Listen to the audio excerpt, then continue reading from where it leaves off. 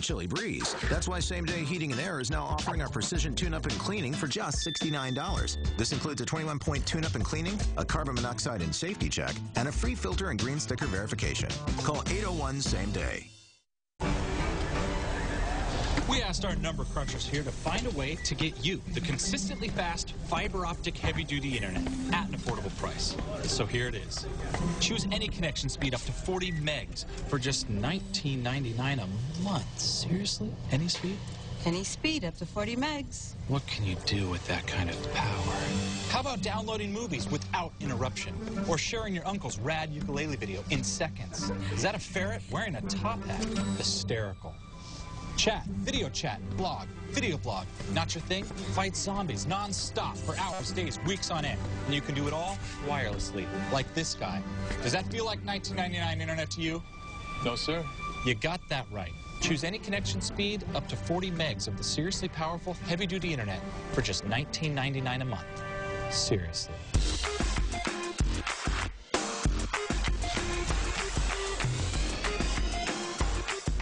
Christmas figurines and ornaments and collectibles, oh my. Utah's most wondrous variety can be found at Modern Display. One-of-a-kind treasures and great gift ideas, too, at Modern Display. Open for the holidays in Salt Lake and Provo. We're Real Salt Lake fans. We're Real Salt Lake fans. We're Real Salt Lake fans. We are Real Salt Lake fans. I always buckle up. We always buckle up. We always buckle up. Every trip. Every trip. Every time.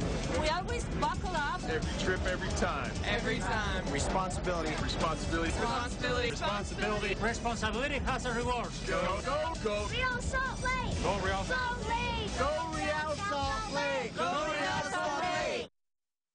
Hey, soul sister, ain't that Mr. on the radio? Stereo, the way you move ain't fair, you know.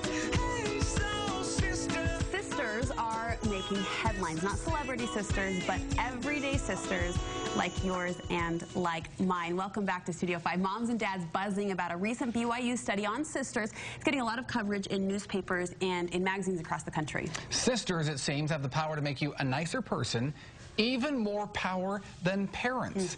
Therapist Julie Hanks joins us with more on this study and how the findings can impact your family. You got a bunch of sisters. Well, when I saw this research, I wanted to read it because I have 5 sisters, and they are we're really close. And so I thought, what's the impact of having 5 sisters?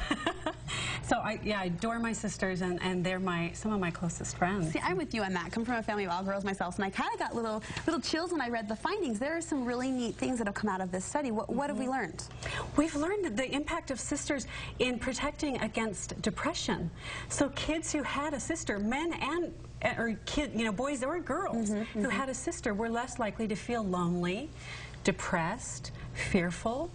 So it can having a sister protects against some of those negative emotions during adolescence in particular. I want to follow up because I understand, I can see girls bonding with their sisters and having this. In my family that I'm raising right now, I got 3 boys and 1 girl, and sometimes the boys pick on the girl. You know, there's sort of the typical, know, the dynamics there. Does the same benefits really happen to a boy from having a sister? The brothers benefit those same benefits? Yes, it's not just sister to sister. It's adolescents who have a sister. Did age matter if you were an older sister, for example, or a younger sister? In this study, and age span, the difference in age didn't matter either. So, and it's even more mentioned, more of an impact than parents can have by having a sister? In terms of doing good deeds, siblings had twice the effect that parents had, twice the impact of helping kids to do good deeds. So you work with families and parents and kids on a regular basis in your practice. Did this finding surprise you? I mean, do we underestimate at times that sibling relationship? I think we do. Often we do. We think, oh, parents and the dynamics there, but siblings are so crucial. And this study shows in positive ways that we can really use those sibling relationships to help ourselves and our children to, know that they're not alone and to protect them against some mental and emotional issues. Okay, we don't encourage everyone to go out and try to find a sister right now, just because of this segment. Sister for sale. But there are things that the average parent can do, things that the parent can do to benefit from the findings of this study. Yes, yes. And the first is to encourage your kids to show affection. One interesting finding in the study was that the lack of affection had more negative effects than increased conflict. Does that make sense? So all kids fight, but it's the lack of affection that can create problems. So encourage that loving, nurturing, complimenting, giving hugs. So give your sister a hug, or doesn't your sister look cute today, or your sibling, or your brother, that can really pay off? Yeah, yeah, the physical affection and the positive feedback is really important. And girls do that more naturally than boys do in many situations. When we socialize them to be more nurturing, and so there are a lot of reasons why this is, but I think we can encourage that with all siblings, boys and girls. Yeah, when was the last time you got your teenage boys to give them a hug? Yeah, I can't remember on that. Girls are a little bit easier than that. You also say it's really important to encourage kids to show kindness on an everyday level. Yeah, yeah. It's really important to teach that. Like we just said, kids are more impactful in being kind to other people than parents are. So that's so important. Let me ask about emotion, because my girl is like as emotional as all of my boys put together. and the emotion sort of spills out. Girls are naturally more emotional. Yeah. Do benefits come from that as well, the emotion side? Yeah, I think we train girls to be more willing to express emotion, but that's something that sisters bring to the table. And in fact, one of my Facebook friends, Jennifer Child, she said that when she was a young single mom, her daughter was diagnosed with cancer, and her sisters are who pulled her through that emotional time, because they were able to help her process those emotions. We mentioned a little bit about some of the kindness as well. You've talked about some of the kindness. And girls, I think, naturally, just from my own experience with my boys and girls are kinder many times than boys. Is that what I'm getting? No, she's the kind one. She's the emotional one, too, I'll tell you. There's pros and cons, right?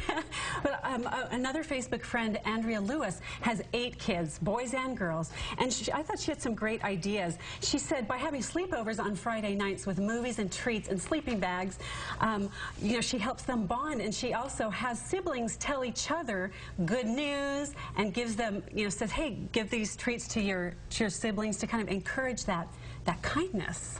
So if you're a parent, you're managing a family dynamic that really struggles with kind of the bickering and I guess the lack of kindness in this sense, what's the way to teach that? I mean, does forced kindness eventually take root if you say, give your sister a hug, or, say something nice? Does that actually help? I think so. We train kids in all different ways, right? They don't love learning their ABCs or learning to read, but over time they do it without thinking about it. And I think we can set norms in our family life that are, we greet each other with a hug, we share, we say kind things to each other, and it's important to create those norms and teach those skills as well. I see that we're playing up some of these things that girls and women, females, do so naturally and so well with the emotion and showing the kindness. Yeah. Do they also communicate better? Is there a way to play up that with the sisters? Yeah, encouraging frequent communication. There was a New York Times essay on this very topic, and Deborah Tannen, her assessment was that it's the frequency of communication with sisters that has a real healing effect. And another Facebook friend said of her sister, she said, we check in, it's not always a big conversation, but we check in every other day, and we share everything. It's gotten us through deaths, divorces, marriages, all kinds of things. And so it's that frequency that sisters can provide to their siblings of that checking in. And there's something that I think is healing about knowing that I can go to somebody and they'll be there for me. It's that comfort base. If I go more than 48 hours without talking to my sister Lindsay, it becomes where have you been all my life? Are you okay? Is everything all right? But sometimes it's not a long conversation, like you said. It's just that little check-in. But it's nice to know someone's there to check in. Right. So it doesn't always have to be this deep emotional conversation. It It can just be that, like you said, Brooke, checking in. How are you doing? You know, I'm here for you. Yeah. And don't we all want to know that someone is there for us if we really need them? And as parents, how do we use those sisters and the girls in the family to help cut down on conflict in the family? Because sometimes they're the ones that rile it up, I'm telling you. Not to that very child comment. Yeah, I think to really step in, sometimes parents are like, well, I'll let the kids work it out. No, kids don't have the skills to work things out. That's why they have parents. So step in, encourage that. And conflict isn't all bad. It helps kids learn how to manage emotions and how to resolve, relationship differences. So conflict's not all bad, but you don't want it to get out of control. And know that it is your responsibility at times to help manage that. Don't be afraid to step in. Not to get frustrated if you have to jump in maybe more often than you'd like to. Right. We're going to teach them the skills to manage that, and that's going to help them throughout the rest of their lives. Good perspective. Okay, you can find more on this study and Julie's tips on how to tap into that positive power of sisters on our website, studio5.ksl.com. And when we come back, another family relationship issue. Julie is going to respond to a viewer email about dealing with a narcissistic mother. That's next.